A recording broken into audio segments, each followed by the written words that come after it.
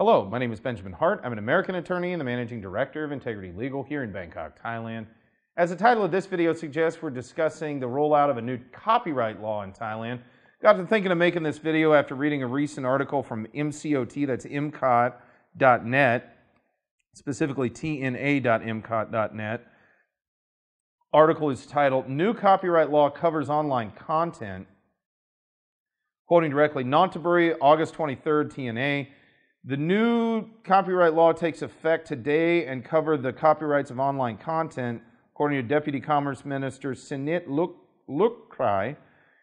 The new law, Mr. Sinit said, permitted the immediate removal of pirate content from the internet when copyright owners filed their complaint, and parties concerned would not have to wait for a court order for the effect. The new law also set penalties against the producers and sellers of pirate products. It was aimed at boosting confidence among business operators and investors, he said. Yeah, interesting stuff here. Copyright laws in Thailand, there's been a major push, pretty well across the intellectual property sector in Thailand, I would argue.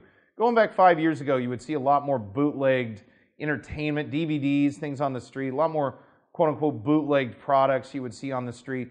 A lot of that has been cleaned up. I mean, really, and I can't stress enough, it is not like it was. And, you know, I think it can be said there are pros and cons to that, but I think the folks that have their intellectual property out there on the market probably appreciate that, you know, we see much less piracy than we once did.